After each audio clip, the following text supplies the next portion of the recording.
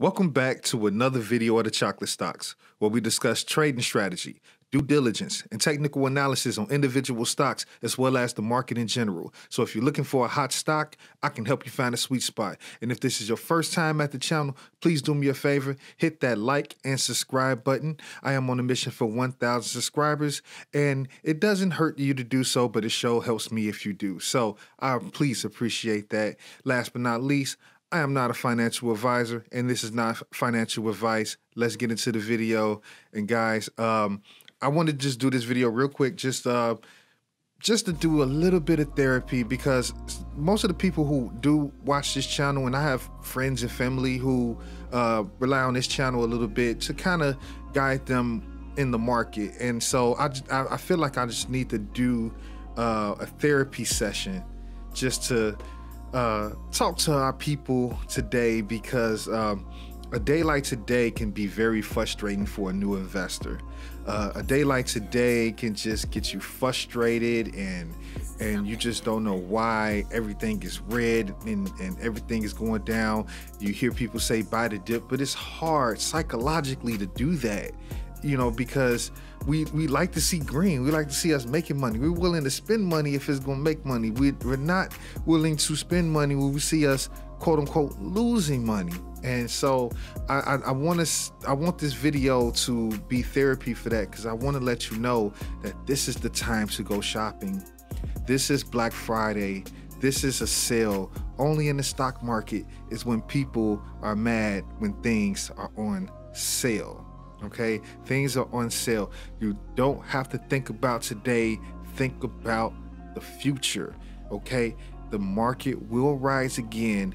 If you establish a better position now, you will be able to reap the benefits of the bull run that is to come. And I can guarantee you that a bull run will come. Do I know when it's going to happen? No, I do not know when it's going to happen, but I know it will happen. We all know it will happen. The stock market was here before us. The stock market will be here after us. It does this all the time, okay? You're just living through it just for the first time now, because you are a first-time investor. And guess what? I am not a long-time investor. Hey, I am living through it with you. But my purpose, my calling, I feel, is to share the experience and information with new investors, so you don't have to learn the same way that I did. All right, guys? So with that being said, I hope that this therapy session helped you. This is the time to be a shark. This is the time to go swimming. This is the time to eat. This is the time to buy. This is the time to get it done, because you may not never see these levels again, or by the time you see these levels again, it will already ran up and you will already missed the boat. Okay? All right, guys. So let's get into it. Let's get into it. So the reason why things are down today is, if you look at the S&P 500, ticker symbol SPY, this is pretty much the standard bearer. This is what the market really kind of mirrors. So we look to the S&P 500 to try to figure out a bigger perspective of the broader market. And so, as you can see with most of the stocks today, there was a sell-off, and then a sell-off, and then a sell-off, and then it ended the day low. And thus, as you can see here on the left side, the broader market was pretty much red today, with a few things here and there that were green. But overall, the market was just pretty much bloody red today. And thus, you clicked on the video probably because you seen the thumbnail. Yes, the market was red today. But what we're going to do now is just go over our picks and for the week, and then see what we got to look forward to in the days ahead. So let's follow up on ticker symbol INSG. Remember, we got the play on Sunday, 10:55. Finished yesterday, 10:52. Today it is at 10:08. Let's look at the chart in SEGO. So today, Bled off all day. What we was looking for with this? Remember, we have to get these in a sweet spot. We said under $10. Remember when I gave you the play, it was nowhere under $10. Let's see where it's at today.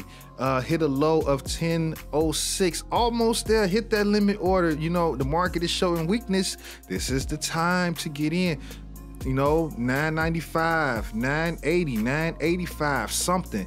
You pick your price. You pick your price. You get in there at your price, whatever price that you think that you want to try to get this at. But my advice is get it under $10. And once we get it under $10, what we doing? We're taking profits at 20, all right? Check the other videos. I gave you an exit plan why. Next, Palantir. Ticker symbol PLTR. On Sunday was at 24.40. On yesterday, Monday, it was 24.18. Today it is 23.21. Let's look at Palantir, PLTR. All right, just like much of the market today, same old same. Bled off for most of the day. Hit a low right here of 23.10. All right, what was the sweet spot for this pick? Oh, under $24. So guess what? Due to this second instance of this correction, you got a gift today. You got a gift today. That limit order could have filled. That limit order could have filled. And let me look at this on a 5-day chart just to see if it's more downside to this. And I can try to give you a place where to try to set that limit order if you're still not in on this play. This is a guaranteed double up because it was trading at 40 at another point. So it looks like no recent price action for 23. I'm gonna have to look at a bigger time frame. So here we are, 23. And the last time 23 was tested was back up in this area here. We're looking at November. We're looking at November price levels. So 23.12, $23 even can get you in. It may kiss 22.80 from what I'm looking at, but somewhere around in that range. Let's see how cheap you can get it. Post in the comments and see how cheap you can get Palantir. Let's see how cheap you can get Palantir, because if it comes back, it's coming back to 23, 22.50, maybe. Let's see how cheap we can get it. I'm averaging down. I'm in at 23.80, but it's below where I got it, so I am averaging down as it goes. We'll see where it goes. I like my position. So exit plan, what we're doing, we're taking profits at 44. You already know why. All right, so with all this red, is anybody green today? Yes, it was a lot of people that was green today. Microsoft, Amazon, Netflix, Alphabet, aka Google, Zoom, Walmart. Do you see any reoccurring themes? Yeah, I think I do. The reoccurring theme is these are all big dogs in the game. Okay, so again, you know, I stressed this in other videos, but I'm gonna come revisit this because this is another example. This is why you need big dogs. You need to have some big dogs in your portfolio to keep you green on days like today that are red. All right, so what did I do today? I did go shopping on some of the plays that I gave you before in the last couple of weeks worth of videos. So up on the screen is some of the picks I gave you: GEVO, SRNE, DARE, MVIS, Carnival Cruise Line, Delta Airlines, Rensola, SOL. The ones in green, GEVO, DARE, SOL, I added to my position today. I bought the dip on those. The ones in white I didn't touch, but I'm still in. And ChargePoint, CHPT, I didn't give you this play yet, but I bought in on this play for the first time today. I bought the dip, got in low. ChargePoint, I will be doing a video on ChargePoint. But before I do so, if you're interested in learning more about ChargePoint, please do your due diligence. Look it up, look into the company, Google search it. I think you're gonna like what it's about. This is why I bought into it. So keep that on your radar for upcoming videos, but I bought into that today. So I hope you took advantage of the market. I hope you took advantage of some of these dips. Last but not least, the YOLO stocks. Oh my God, yes. I can't even happily do it today. Oh my God, it's just another day of just bleeding off. AMC, man, it screwed me on. I had $11 call. I probably should have sold last week, but this is really killing my call option. Full transparency, I'll show you the good, the bad, and the ugly. I'm down 12% for the day.